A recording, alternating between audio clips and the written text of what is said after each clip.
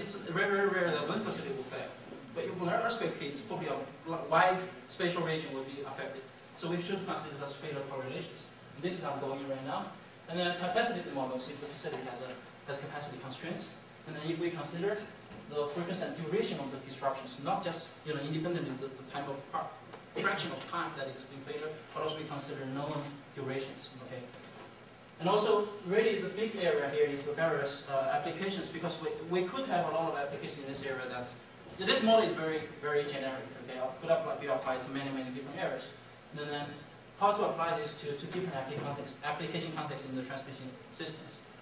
How to locate different things like sensors. Okay, on a hybrid network, the sensors fail all the time, right? So how are we able to plan the system, knowing that it's going to fail? How do we achieve the best? Okay. So with this, I'll conclude my talk. And thank you for your attention.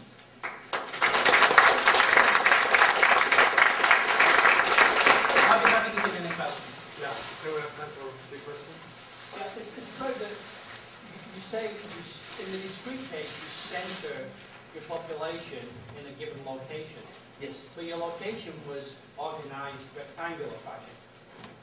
And when you solve the optimum hexagonal packing, your locations are triangular hexagonal. So you should get a close result if those dots are triangular with respect to one another. Oh, my bad. I apologize. Maybe I didn't make that clear. Those little circles are really just a point. I aggregate everything into a dimensionless point. Right, but the points are organized as it's a K+4 system now. You've got 4 points adjacent to one another. But if you have them in trees, in triangles, which is how you get the hexagon out, in the first place,